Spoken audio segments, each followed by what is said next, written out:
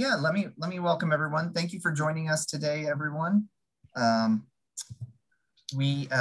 hard to believe that last week's webinar we had snow in the forecast. So thank you for joining us today on a above 80 degrees day. In a moment, CHAS co-director and Crown Family School professor Harold Pollack will offer brief opening remarks and introduce today's presenter, RAND Corporation economist Stephanie Rennane. If you have any questions, please type them in the Zoom Q&A pane or the chat function. We will try to address clarifying questions as the presentation progresses. Otherwise, we'll have a more robust discussion towards the end after the presentation. A recording of today's webinar will be available on the CHAS website at chas.uchicago.edu, as well as on the CHAS YouTube channel, which can be found by searching for the Center for Health Administration Studies. And now Professor Pollack will introduce today's presenter. Thank you. Welcome, everybody. This is a topic very dear to my heart. Today, we're going to hear from Stephanie Rennane. Now, I should say that Stephanie's mom is not on the Zoom, so I'm going to be brief in the introduction. But I'll say a couple of things. One of the most basic is, I think the COVID pandemic has really reminded all of us of the incredible challenge of caregiving for both people living with disabilities and for their loved ones, and the complexity of social assistance programs that interact with people with disabilities and people caring for people with disabilities is just so profound, and there's just nothing that's more important in American social policy. I should say that Dr. Rennane is a full economist at the RAND Party School of Public Policy and has published a number of really excellent analyses about that sort of policy disability interface, and really combines solid economic analysis with actual knowledge of the granularity of these complex public policies. And I think that's just incredibly important. And so, we're going to hear today about how SSI interacts with family caregiving. And Stephanie, why don't you take it away? Great.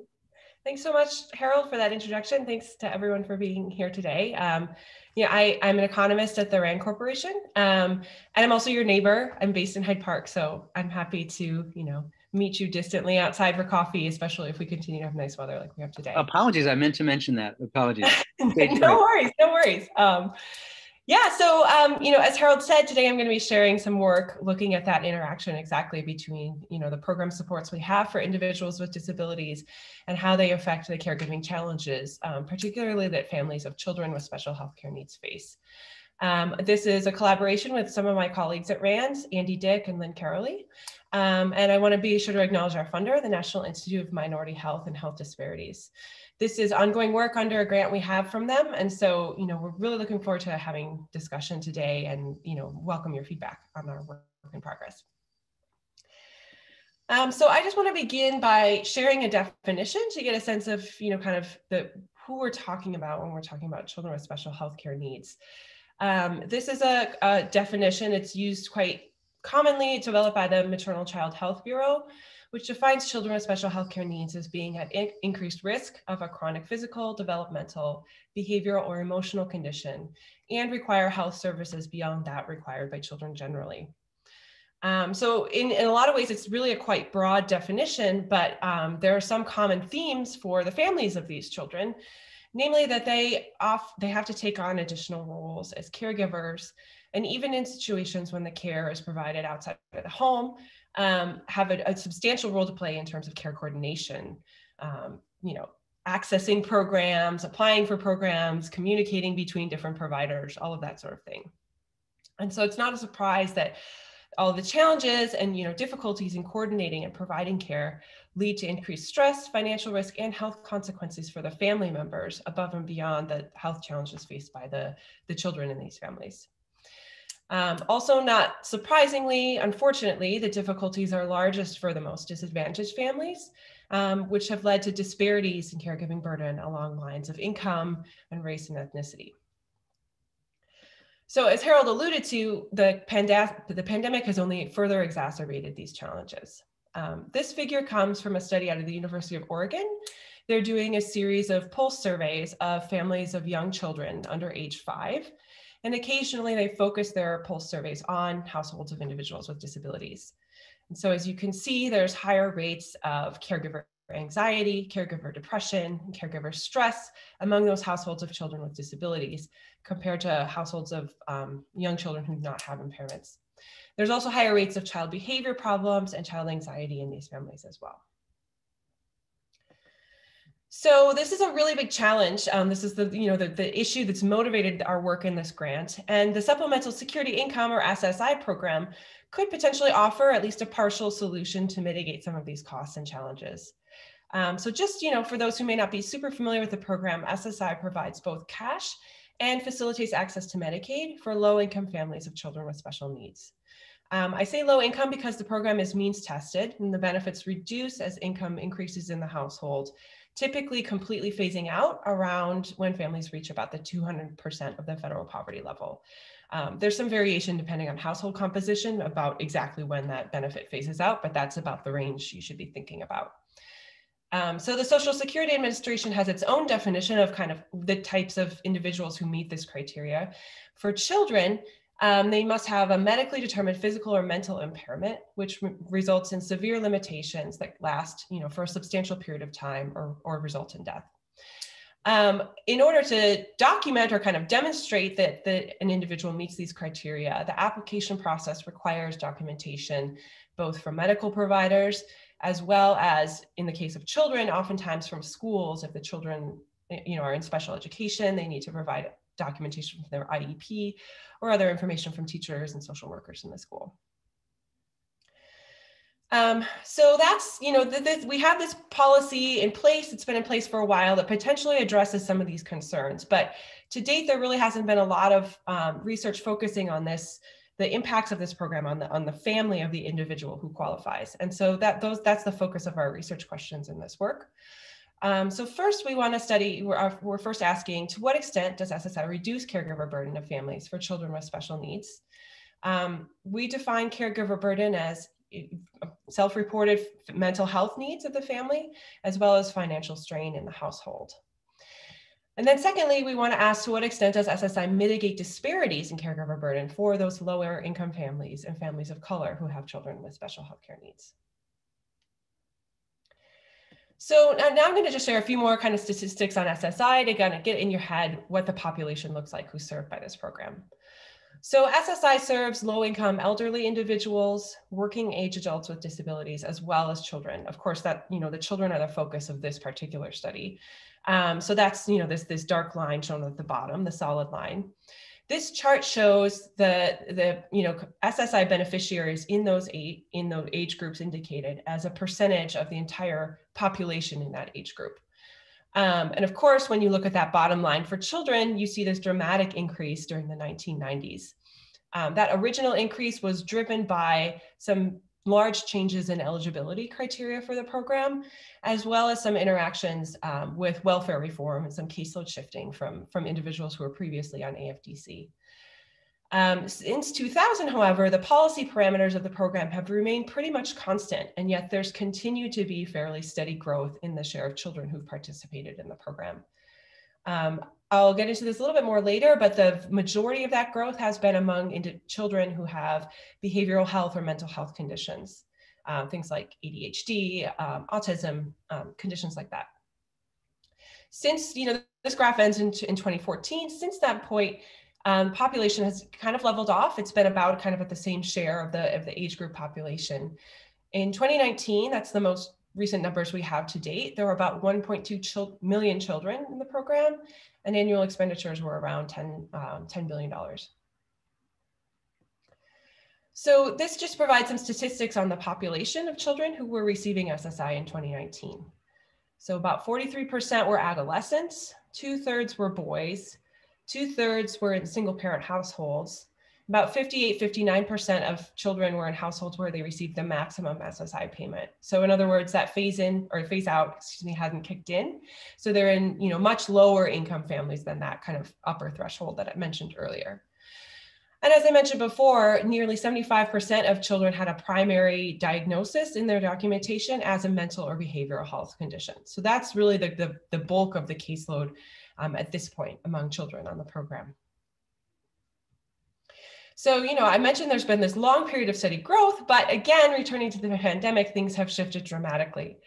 So this chart shows kind of the month-on-month change in application volume. It's been normalized to January in each year. And it's showing application volume in the 3 years prior to the pandemic, as well as, obviously that dark line is for 2020.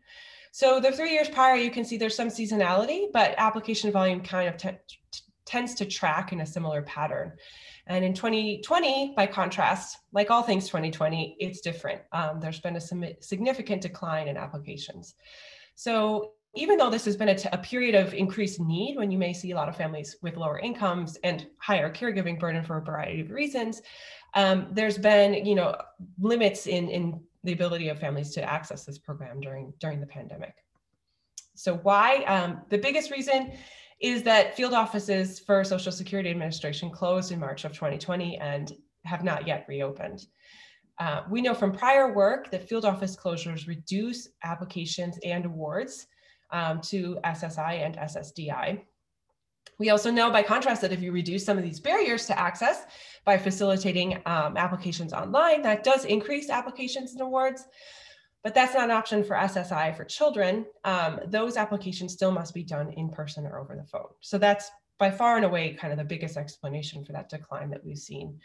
But also, as I mentioned, these applications require a lot of documentation from individuals in the school environment, as well as from medical providers. And of course, schools have been closed and medical visits have been limited. And so those are also some other reasons why that likely contribute to that decline in applications that we've seen. So our work in this study is actually primarily looking at the period before the pandemic. We're hoping to expand in sort of the next phase into looking at some of these pandemic-related issues. But this is obviously really important motivation for the work. So I'd be remiss in not mentioning the pandemic as sort of one of the motivating factors for this study.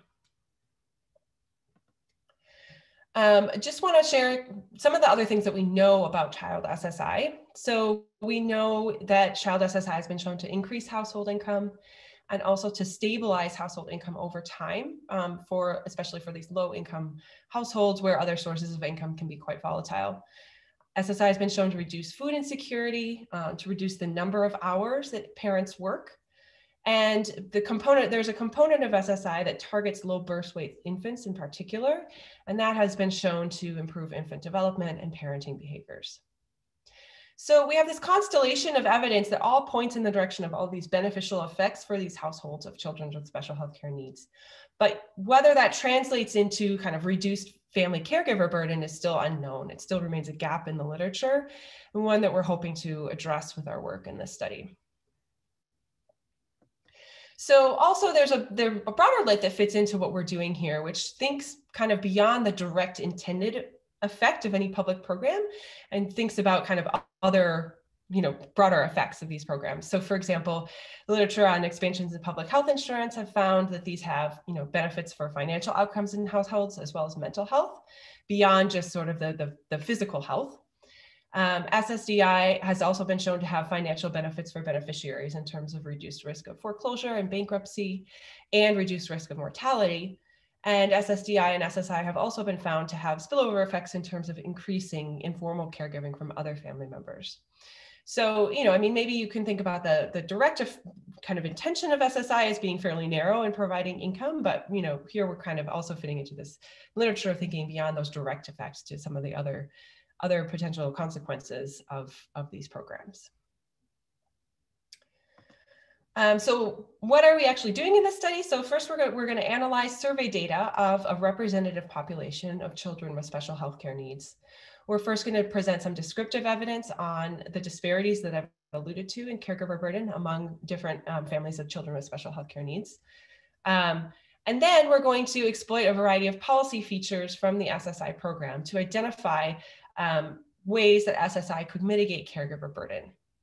So I'll get into this a little bit more, but we think there's two main channels that could have effects on caregiver burden.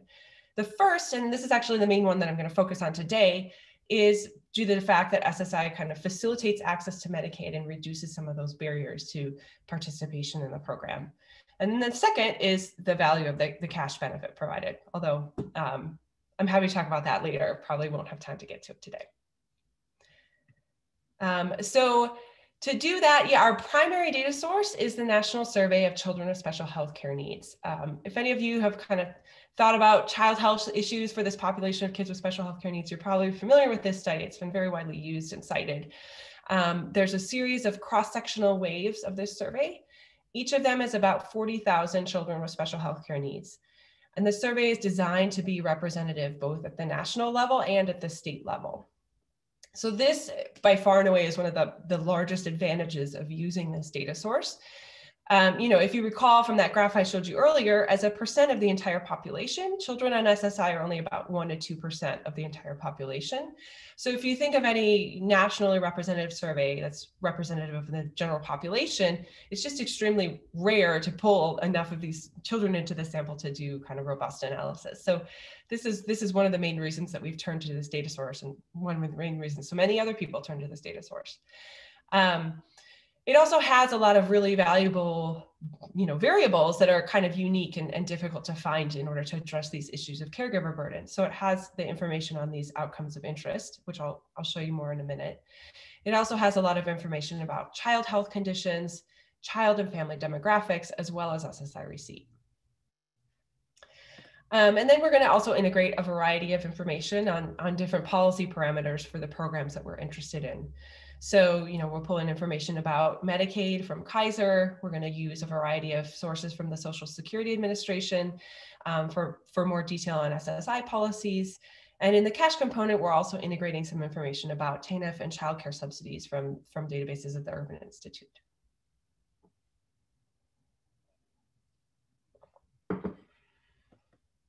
Okay, so now I want to show you some of the kind of trends in the demographics that we're seeing, or trends in the data that we're seeing directly, rather than kind of as the SSI population as a whole, like I showed you before. So in each of these graphs, the blue bar is showing the share of the population in the survey that receives SSI, and then the gray bar is all other children with special health care needs in the survey. So across both groups, about 40% of the population are girls. But there's, a higher share of individuals who are children of color in the SSI population, about 55% compared to about 40% in the non-SSI population. Also, again, likely driven by the means test, you see there's much higher rate of children in households with family income below 200% of the poverty level in that SSI group compared to all other children with special health care needs. Receipt of cash welfare, this is primarily TANF, is pretty low in both groups, but again, higher in the SSI group compared to the other group. And then there's a big difference in terms of receipt of public insurance as well, with over 80% of kids on SSI on, this is predominantly Medicaid, compared to, less than 40% in the other children with special health care needs. Next, just to get a sense of the health conditions, I mentioned this before, this shows the top 6 most common health conditions that are reported by children who receive SSI in our sample. And then the corresponding rates for all other children with special health care needs that we see in the survey. So about 45% of children report having ADHD, a little less than 40% of children on SSI report having asthma. Similar rates for anxiety, followed by depression, autism, and intellectual disability. So one thing that's kind of buried into this graph is that children on SSI also report many more conditions than other children with special health care needs in the survey. So on average, children on SSI report 4 conditions compared to only about 2 among other children with special health care needs. So one of the reasons that so many of these blue bars look higher is also due to the fact that they're showing up in multiple bars here. And then finally, so these are some of the main outcomes that we're going to be looking at in terms of caregiver burden. And you can see here, again, looking at those blue bars, the rates are also much higher among the SSI population compared to other kids with special health care needs. So about 20% of families of children on SSI report needing mental health care. About 25% of families report having financial problems that are associated with the care of their children. Similar rates for families who report having to cut their work hours, although a higher share of families actually report that they stopped working altogether in order to care for their child or due to their child's health. And then, over 50% and nearly 50% of all families are providing care for these children at home. So what does this mean? What are we learning just from these baseline characteristics? So first of all, this is confirming what we kind of suspected, that families of children on SSI experience more socioeconomic disadvantage compared to other children with special healthcare needs. They also have more severe health conditions. So as I mentioned before, not only do they have higher rates of each of those individual conditions, but they just report more of them. And then, they face higher caregiving burdens, or at least they report higher caregiving burdens in the survey. So what do we learn from this? So in a lot of ways, these differences are confirming that the targeting of the SSI program is working. That's the way it's intended, to focus on these low-income families with severe health conditions in their children. Now, for the kind of from an empirical perspective, of course, this presents a real challenge in order to estimate the effect of SSI. I mean, if you just kind of at baseline compared these two groups, it would look like, the outcomes are all worse for the SSI population, even though that's likely driven by these differences in their characteristics, their baseline characteristics and their baseline needs, and not, resulting from the fact that they're receiving SSI. So we're going to try to take a variety of approaches in our work to overcome these challenges and isolate the effect of SSI or different aspects of SSI to overcome this empirical challenge. Okay, just a second, I'm going to grab some water. So now I'm going to turn to what we're doing on the side of access to Medicaid for this population. So I alluded before, I mentioned that SSI facilitates access to Medicaid, and the details vary by state, but most states link SSI to Medicaid in one way or another. So on this map here, the darkest blue states automatically enroll all SSI beneficiaries in Medicaid. So the way that the Social Security Administration website puts it is that an application to SSI is an application to Medicaid. In the middle, kind of middle blue bars, or middle blue states, the SSI beneficiaries are automatically eligible for Medicaid, but they have to go through some additional paperwork to actually enroll. So they still have to kind of separately go to the Medicaid office to enroll. And then finally, in the lightest blue states, SSI eligibility or participation doesn't grant either eligibility or enrollment in Medicaid. So typically these individuals still have to meet whatever the typical state criteria are for Medicaid in order to qualify. So it's worth noting, though, that again, remember, this is quite a low income population. So in practice, even though there are additional requirements in those light blue states, the vast majority of individuals, and particularly children on SSI, are likely going to be income eligible for Medicaid as well, given that the income limits for children on Medicaid are higher, that most of them are kind of meeting those criteria one way or another. So the main thing that we're interested in here is this automatic enrollment. So kind of separating the eligibility question from the enrollment question. So this is just showing that chart in a different way, kind of, again, the automatic enrollment states, there's 34 of them plus the District of Columbia, and they grant both eligibility and enrollment. Categorical eligibility states, they're also sometimes called criteria states, only grant eligibility. And then finally, the last group, don't have any benefits in terms of eligibility or enrollment. Stephanie, can I ask you a clarification question? Yeah. So if someone qualifies for Medicaid through the SSI route, and someone else qualifies for Medicaid because even though they're on SSI, they qualified for Medicaid because their family's low income. Yeah. Is there a difference in the services that those two individuals would be able to get, say in home and community-based services, something like that, because they came in different routes? Yeah, it's a good question. I think most of the time, no, but of course, Medicaid varies a lot by state. So in some other work, I've been doing some work in New York State's program where they were kind of expanding HCBS services, home community-based services, for this population of kids with special healthcare needs. So I think maybe it's not a very satisfying answer, but in general, you can think of it as the same benefit package, although there's likely some states where there's differences. I know New York State in particular is one where they've changed. Thank you. Yeah. Okay, so what do we just kind of, this is the variation that we're going to be exploring, but what does this mean in terms of how are we linking this to thinking about caregiving burden? So first of all, we all know that administrative burden is real and limits access to a lot of these programs, including Medicaid. So whether that's through lack of knowledge of the program, confusion in accessing the program, concerns about revealing immigration status, there's a whole lot of reasons that these administrative burdens are preventing eligible individuals from accessing these programs. Secondly, we know from automatic enrollment in other settings that it has positive impacts in terms of increasing Medicaid enrollment. So there's some states, I think around 14 or 15, that have what's called express lane eligibility, where they link Medicaid to other programs like SNAP or TANF. And that has been shown to increase Medicaid enrollment among the general population of children in those states. There's also work that has kind of explored this variation in the population of adults receiving SSI and also found significant increases in Medicaid enrollment. Secondly, thinking about these families and their needs, Medicaid is a really salient consideration for a lot of these individuals seeking SSI. So if they're not already on Medicaid, their counterfactual or alternative insurance could be no insurance at all, or likely some kind of limited private insurance plan.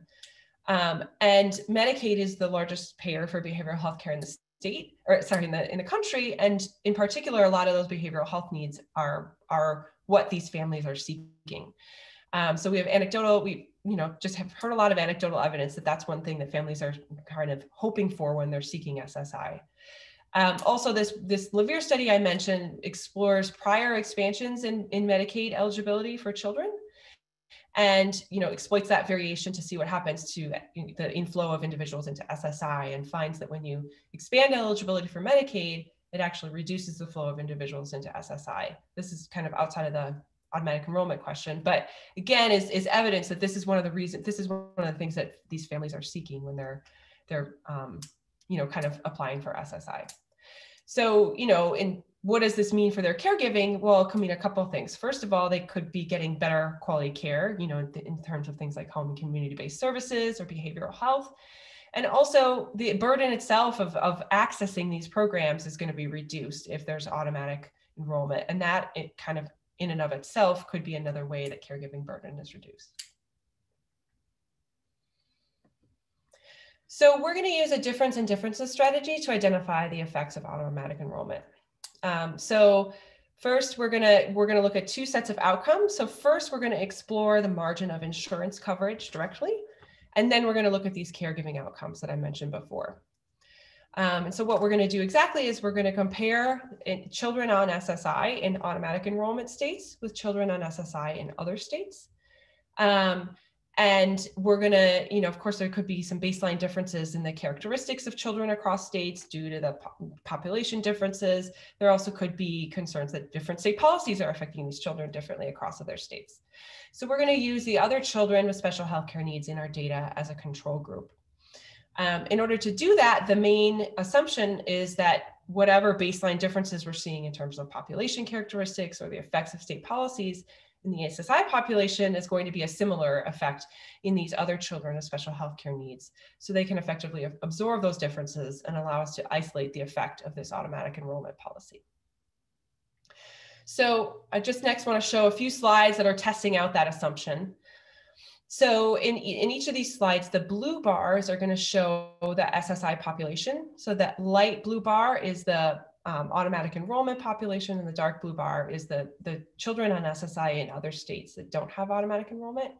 And then the gray bars are for the other children with special healthcare needs. I guess the first takeaway is that a lot of these trends and characteristics look quite similar between the automatic enrollment and non-automatic enrollment states, right? But secondly, in cases where you do see some difference, like in the case of the share of the population that's non-white, you see a much lower share in these non-automatic enrollment states, but that's true both for the SSI group and the other children with special healthcare needs. So that's that's supporting our assumption that these other children are going to do an effective, good job at kind of absorbing those baseline differences. This chart is a similar test, but looking at health conditions rather than some of the other demographics. And again, we're seeing pretty similar patterns. Of course, there's a big level difference, but we're interested in this difference, making sure that these things look similar between the automatic enrollment and non-automatic enrollment groups within each subgroup of the population. Okay, so next I'm going to show a series of charts that are essentially plotting the coefficients from that difference in differences regression I showed before for the overall sample, as well as where we've stratified by income level and race and ethnicity. So first, this first chart is showing a dependent variable. The dependent variable in these regressions is an indicator for whether or not the child does not have any insurance at all or is uninsured. And what you can see is that automatic enrollment is reducing uninsurance by about 2 to 3 percentage points. We're seeing this in the overall population, and we're also seeing it in the lowest income population and in the population of children of color. So again, thinking from a disparities perspective, these are the groups that we're kind of most concerned about as having these differential consequences of caregiving burden. And they're the ones also where we're seeing these effects in terms of reducing uninsurance associated with automatic enrollment.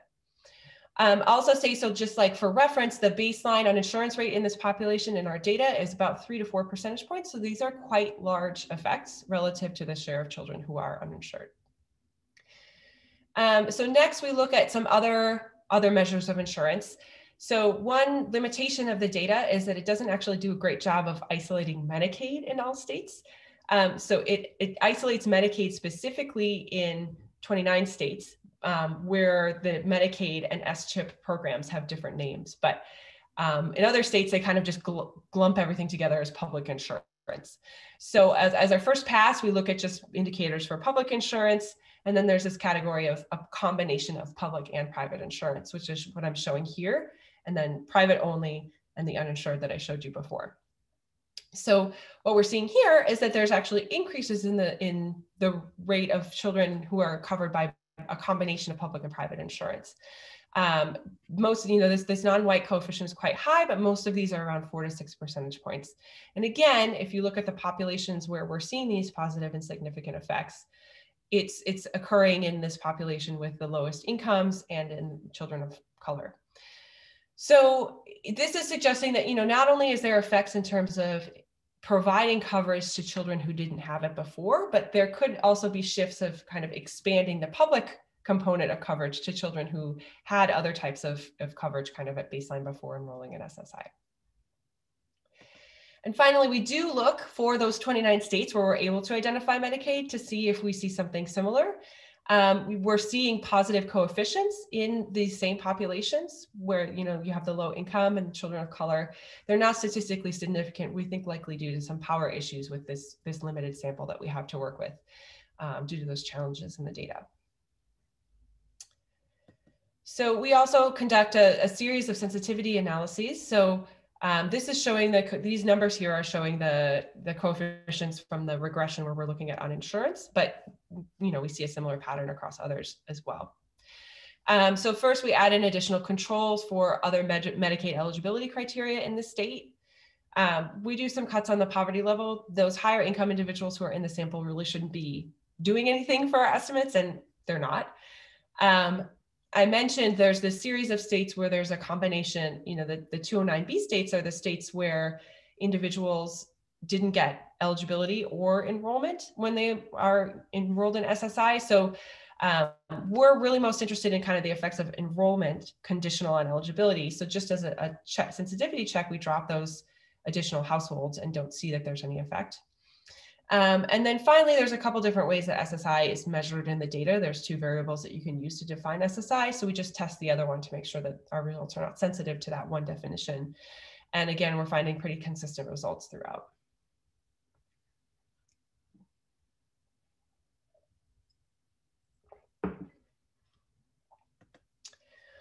Okay, so now let's next turn to what we see in terms of our caregiving burden outcomes. So this is, again, the same regression that I was showing before, just with our, kind of dependent variables being different measures of care. So here, this is whether or not the family uses home care at all. And again, we can see that there's a reduction in home care in the overall population, as well as in this lowest income population of households below 100% of the poverty level. These effects, I will say, this is about 3 to 4 percentage points, but it's, again, this is on relative to the entire population, about 50% of families are using home care. But if you think about it relative to those changes in insurance that we saw, that again, they're fairly large effects. Next, we look at whether families have any changes in their work activity, so whether they reduce their work in order to provide care. And here we're seeing that, auto enrollment is significantly reducing this in the overall population, as well as in these lowest income populations and among children of color. We're seeing similar patterns. Not all of the results are statistically significant, but again, seeing similar patterns in terms of coefficients for some other outcomes. So I just wanted to share a few of those. So next, what we look at here is whether the family reports that the care caused financial problems. And we're seeing, that there's a reduction in families reporting care, that the care caused financial problems. And finally, whether or not the family needs mental health care, we're seeing some marginally statistically significant results in this lowest income population, although the other results are fairly noisy there. So what do we think this one arm means? So takeaways are kind of, first of all, remember this is a pretty low income population. So despite the fact that most of these children will likely be eligible for Medicaid, on the basis of income alone, automatic enrollment is still having effects on their insurance coverage. And then next, kind of the next phase that we're showing is that this increased coverage, either through kind of expanding options of services that are covered or providing any coverage at all, seem to be translating into effects in terms of reductions in caregiver burden. Now, this data source is great, but it is from 2009. That's quite a long time ago, and there's been a lot that's changed. So fast forward, let's think about, and this is something that we're hoping to pursue in kind of the next phases of this work, how have things changed now in 2021? So first, there's only 2 states that have changed their automatic enrollment criteria since 2009. States tend to there's just a lot of stickiness in these policies. That's one reason why we've kind of used this cross-sectional differences approach in the regressions I showed you today. So in terms of the kind of immediate policy for SSI and automatic enrollment, there actually haven't been many changes since the time of our data. But these express lane eligibility policies that kind of facilitate Medicaid enrollment through access to other programs like SNAP and TANF have expanded since this time. So it's possible that some of these programs may have reached some of these children through some of these other automatic enrollment policies, may have increased insurance coverage through these other means.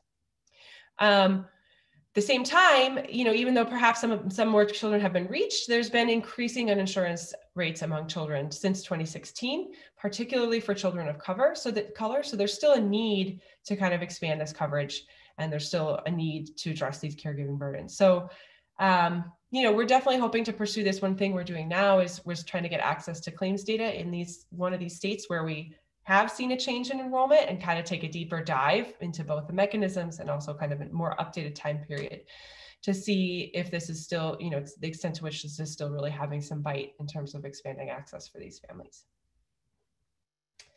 I'm just going to check the time quickly. Okay. Yeah, so that's kind of where we are here. I think I might just take a couple minutes and dive into the cash side if you all are. Yeah, go ahead. Oh, okay, go great. For it.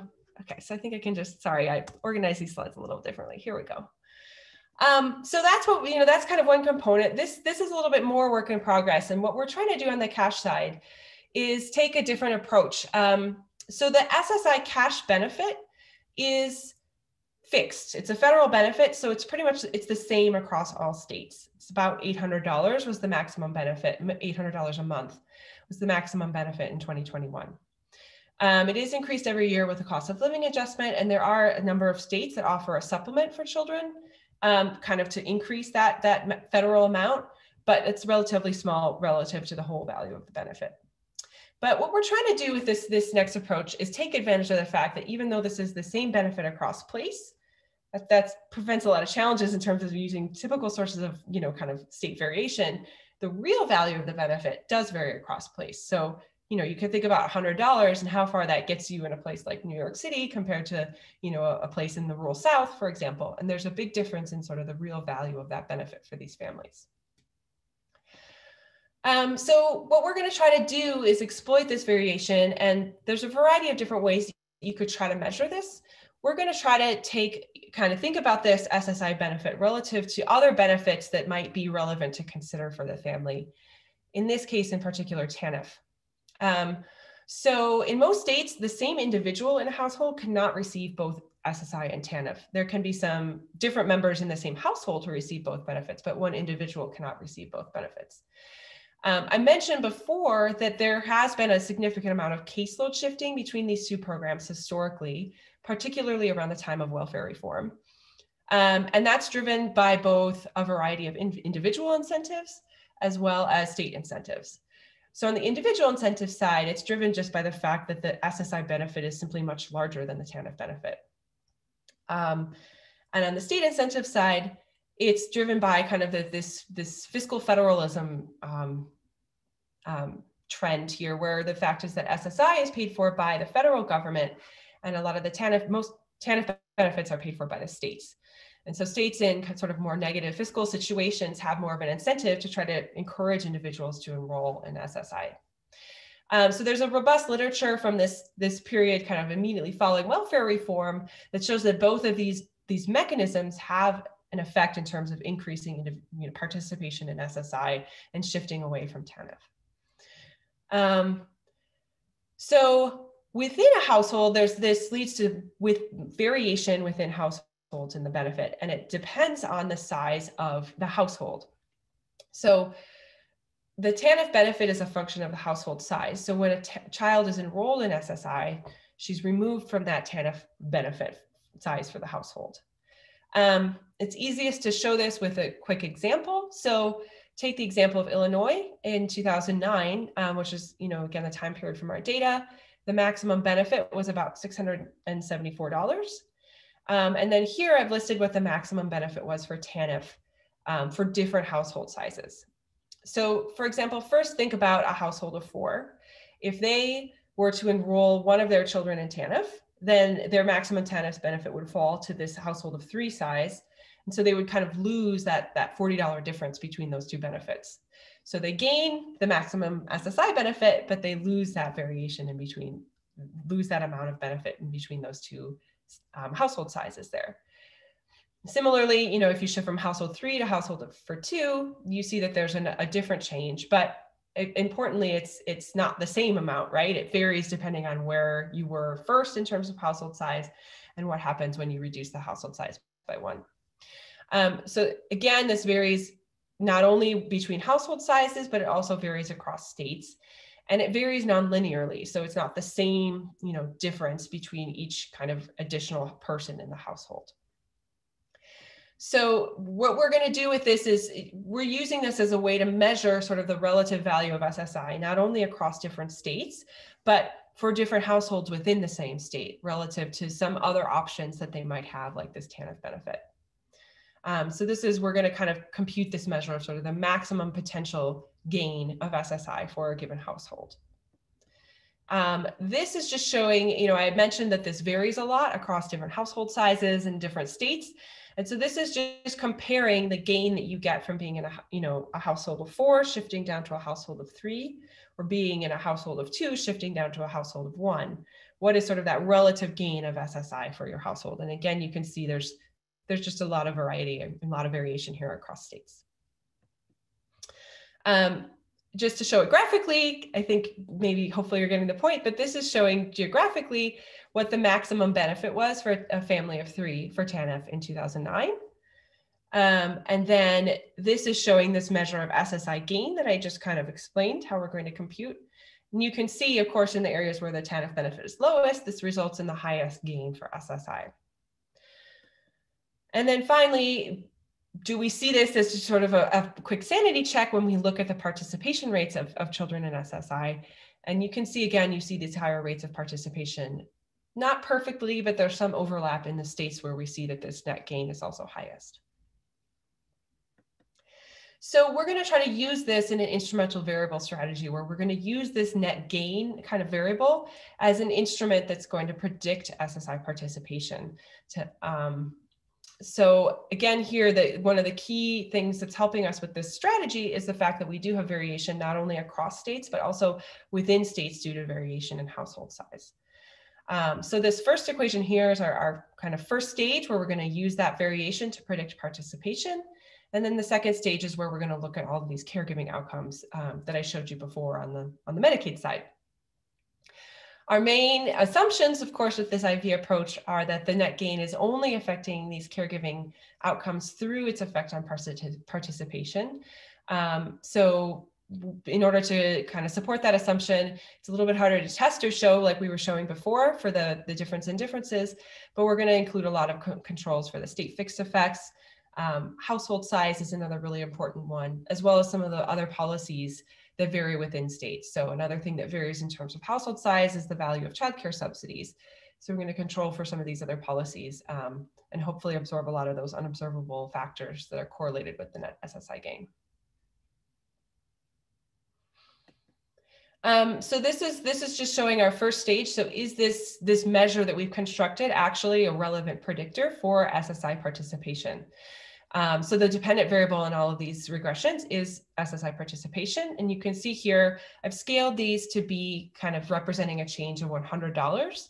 So this is saying that essentially an increase in this net potential gain of $100 is associated with a 3 percentage point increase in SSI participation. Our preferred specification for this first stage is this center column here, where we include all of our controls. So, again, it's quite similar, actually. There's not a lot of change when we include those additional controls for child health and these other policies in the state. But again, we're thinking about this as relative to a baseline mean of about 9% of the population in our sample who's participating in SSI. So this is sizable. It's on the order of about 30% or a little less than 30% change in the likelihood of participation. So that's what we want. If we want to use this to predict participation, we want it to be a really strong and relevant predictor. So next, then we look at this, we kind of run the IV where we're looking at the outcomes of interest. So this is just showing the OLS regression, and then what we're seeing in the reduced form, where we kind of just take, we take our IV and we regress it directly on the outcome of interest. And then finally, the IV specification, where we're taking the first two columns and adjusting that kind of reduced form by the first stage. And so what we're seeing here is that this is moving in the direction that you would expect, although our results are a little bit imprecise, and this is an area that we're hoping to continue working. So here, this is saying that this change of $100 is reducing the probability that the family receives or family has financial problems by about 2 percentage points, although we're getting some imprecise estimates in the IV. Similarly, when you look at whether or not the family is kind of changing their work in order to care for their children, we're seeing that this is reducing, by a similar magnitude, that need to change work, but again, imprecise estimates in the IV. So this is an area where we're still working, we're still pursuing ways to kind of refine this IV strategy in the future. But it's pointing in the direction that the cash benefit as well is also having an effect on these caregiving outcomes that we're interested in. So yeah, now I will move back, to my conclusion slide and just say that, this is definitely ongoing work, but we know that at this time that the SSI benefit package is more relevant than ever for families. And we're showing through these two mechanisms, both through the side of expanding access to Medicaid and also through the cash benefit, that our work is pointing in the direction of suggesting that this program does mitigate caregiving burden, and that these gains are largest, particularly on the Medicaid side, for the lowest income families and families of color, suggesting that there could be effects on reducing disparities as well. So, and thinking about what this means now, even though there's been a lot of challenges in accessing this program during the pandemic, it's extremely relevant and maybe one of the best mechanisms we have for reaching this population. So yeah, we should definitely continue to find ways to make it easy for families to access this program. So next steps, I mentioned a little bit on the Medicaid side, we're going to try to pursue some claims data. We're going to exploit a natural experiment in Ohio, which is one of those states that has changed their automatic enrollment policy. And also the claims data will allow us to look a lot more carefully at what exactly is happening in terms of health service utilization, to better understand these mechanisms for how this access is reducing caregiver burden. And on the cash side, we're going to try to continue to refine this concept of the IV that we have. And finally, we're also hoping to pursue some work related to the COVID and access to SSI issues that I've mentioned. So Thank you yeah, so much. Thanks. Some questions for you. I'll start, but please, folks, either in the chat or in the Q&A, please include questions, and I will and I'll sort of relay that. The one thing I was thinking about a lot as a caregiver is how differences across conditions are so profound, I mean, when you're caring for somebody with an intellectual disability, on the one hand, you have more intense family caregiving responsibilities in some ways than some of the other things that you talked about. On the other hand, you also have some advantages, one being that there's very little social stigma, and the other being that, especially if there's a genetic diagnosis involved, when something is very visible and obvious and viewed as severe, a lot of the administrative burden issues and sort of rationing tend to be less stringent. And I wonder if you've looked across conditions to see, to see if there's differences there. Yeah, it's a great question. We've done a little bit of that on the Medicaid side. So we try to just use a kind of course cut of behavioral health, mental health conditions versus more physical health conditions, and didn't see actually much difference when we did our cut that way. Although definitely, it's a really good point. I hadn't thought as much about this stigma issue, or how that kind of something that's more visible or perhaps more severe reduces the administrative burden. One thing that we've thought about as well is, like, again, this is a population that at baseline has a lot of need for health services. So who are these people who have still not even found a way to access these programs, even though that they have found a way to get on SSI? And so I think a little bit further consideration or careful look into the health conditions could help illuminate that question a little bit more too. Have you thought about including a qualitative component to this research? Yeah, I mean, I think it's another area that we'd love to expand, because there's only so much that you could see in the data. So I definitely think it would be really helpful, both for kind of refining what we do on the quantitative side, but also just providing a much richer picture of caregiving burden. It's one of the challenges on being a quantitative researcher and interested in these topics, is that, yeah, a lot of it is just not measured well in data. So yeah, definitely something we're hoping to consider or pursue in the future too.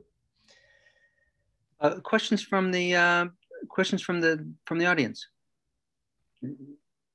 Please, please feel free to chime in. Otherwise, I will. I'm obsessed with many of these topics, so as many of the people on here know, I'm quite capable of monopolizing your time.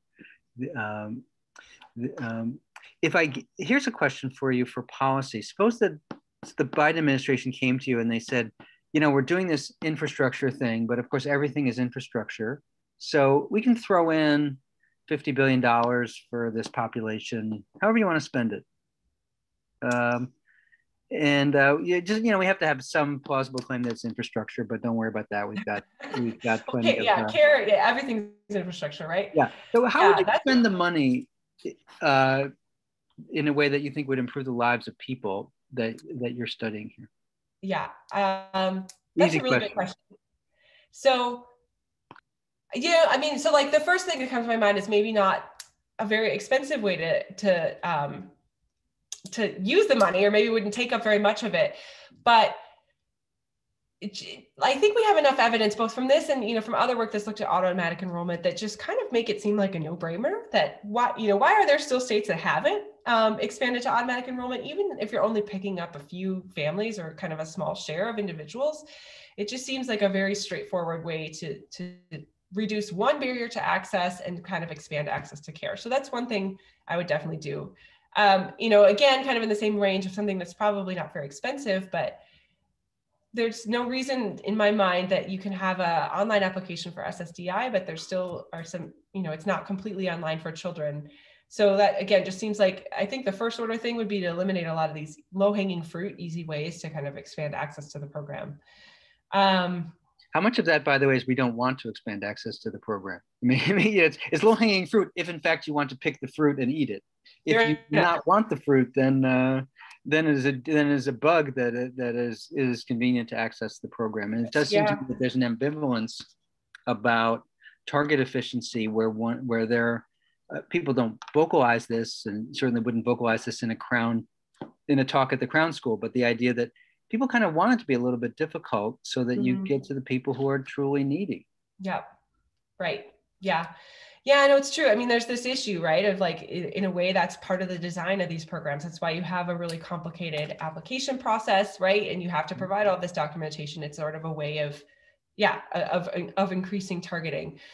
I think some of our work, so like, for example, our work on the online application showed that, you know, this essentially they introduced an online application in 2009. And what we see is you definitely have an increase in applications afterwards. This is just for SSDI, by the way, but you have a commensurate increase in awards. So, and the kind of screening conditional on providing an application stayed the same. So this is not suggesting that you're really opening the floodgates to a lot of other people who maybe are on the fringes of like, maybe I'd qualify, maybe I'd not. Now it's easier for me to apply, so I'll just see what happens. But you're getting about the same kind of distribution of the population that you would be getting before. So I think in some situations, for some other programs potentially, that could be really, maybe that kind of targeting or kind of the ordeal mechanism is important.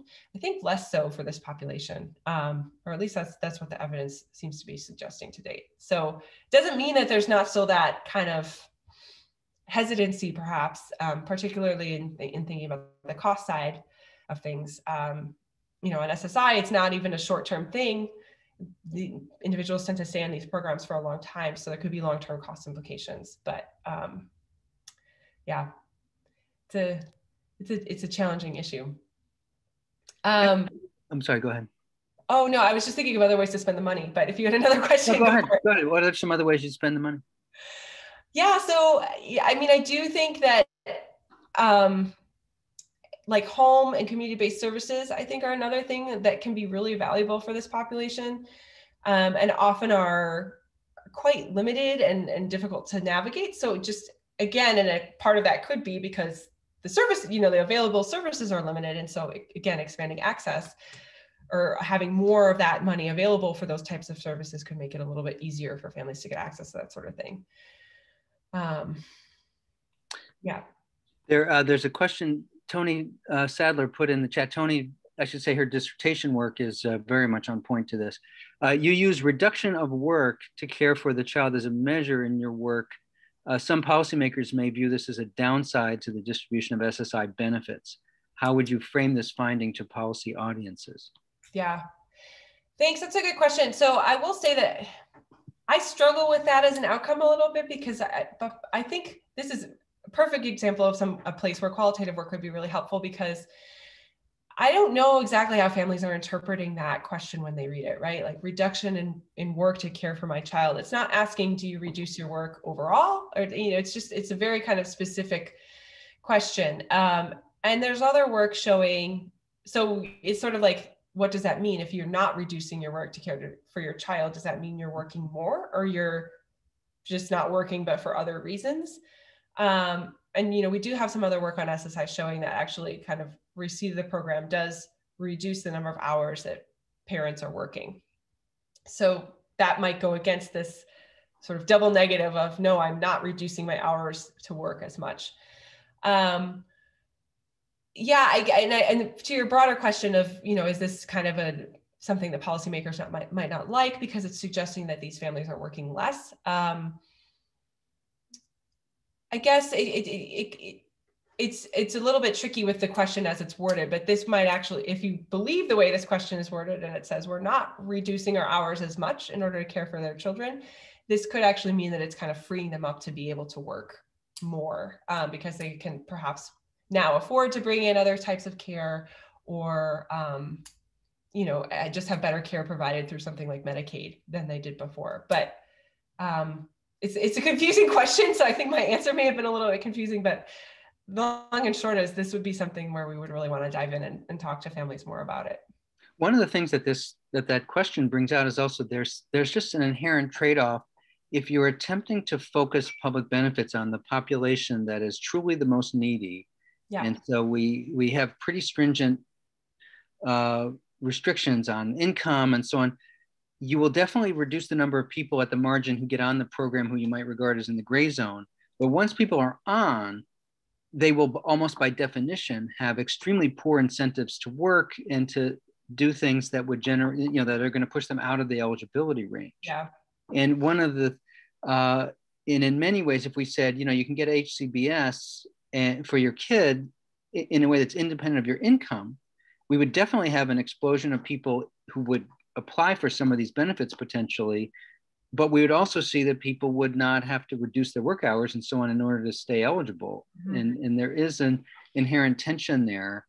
And particularly, and I think the public is ambivalent about how to resolve that tension, depending on what the conditions are and the social stigma and all those sorts of things.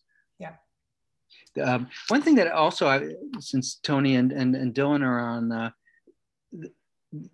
this is your analysis is really about children, mm-hmm. and what happens to these kids as they get older, and maybe some of them transition into SSI as young adults, some of them don't, some of them stay at home, and it's not exactly clear what happens. Right. Have you looked at all at the difference between that sort of by age and what happens when people transition into adulthood?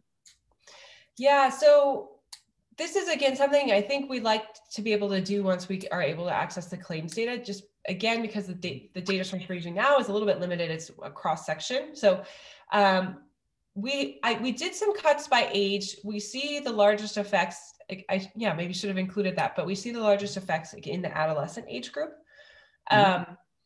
Which is, again, where we see a lot of the population focused, and also maybe, if you think, it may be in some ways a little bit harder to reach for some of these care needs. Mm-hmm. But yeah, the question about transition to adulthood is a good one, and that's where we would love to be able to kind of have claims data or another data source where you're able to view people over a longer period of time, particularly around that transition. And see what happens. I know definitely folks have looked at this. There's a redetermination at age 18 in SSI, where you have to now qualify based on the adult criteria rather than the child criteria. So folks have kind of compared outcomes. Manashti Deshpande, who's at in the econ department at Chicago, she has some more kind of looking at what happens to children who don't qualify after that redetermination compared to those who do. And that's some of the work that I said earlier that shows about that SSI is a really important stabilizer for income. So these other children are still earning, but kind of at very volatile levels after they leave. So we, that suggests they're maybe working, but not kind of full-time. But I think there's a lot more that we need to understand about what that transition means for, other parts of their lives, whether they're, staying at home, what that means for their families, their healthcare. Yeah, there's a lot to dive into there too. I would be really interested in also how the families' trajectories differ sort of across SES, because there's just an entire industry of social workers and professionals to help middle-class families navigate issues that children with special healthcare needs experience, and that including that adult transition. Yep. And ironically, that the folks that you're studying and who are SSI eligible are probably not getting these kinds of services. Right. And I wonder how many, like in Illinois, where we have the PUNS list, that, and again, I'm drawing on conversations that I've had with Tony about her dissertation. I just wonder how many people on SSI are having conversations when their child is 12 about the PUNS list, compared to middle-class families who are not on SSI, but who know that someday their loved one will be on SSI, mm-hmm. In ways that complexity creates disparity. Yeah. Tony may want to pipe in because she knows more. Yeah, no, I would love to hear more about her thoughts on the transition. Yeah. There other questions from the peanut gallery. Mm-hmm. What is it that's most surprising in this when you present these data to policymakers? Or do they kind of shrug their shoulders and say, are they jaded to it? Or yeah, well, so we haven't done too much yet sharing with policymakers on this particular data. I personally was surprised to find anything on the automatic enrollment side, because my thought was just like, and the kind of conventional wisdom is for a lot of these kids, like, oh, they're all eligible anyways, right? They're likely eligible on the basis of income. And like I said, they have a need for healthcare. So you would imagine that they would have found a way to be connected to the program already. So that to me was the most surprising thing. And just the fact that it's so consistent in terms of the lowest income individuals who are the ones where we see the largest effects, even though they're like by far and away the most likely to be eligible for these programs at baseline. So that to me, I think, just really, again, highlights the need for it's not just about granting eligibility, or it's a lot of these other kind of intermediate services to direct people and kind of connect them with the right services and right care seem to be really important. Yeah. So also, I mean, the cash side is still ongoing, but I think a lot of people thought that this relationship and sort of the relative value of SSI and thinking about shifting from other types of benefit programs was kind of an artifact of this period of welfare reform, but we're still seeing that it's kind of a strong predictor, post welfare reform. So that was my, kind of surprise on that side as well too. And we're, not sure if it's going to be able to kind of serve us well in terms of looking at the caregiving outcomes. We're hoping to kind of look at some other data sources or maybe expand our sample a little bit more to get a little more strength in that instrument. But those are two things that I, when we're ready to take it to policymakers, would want to really drive home to those groups.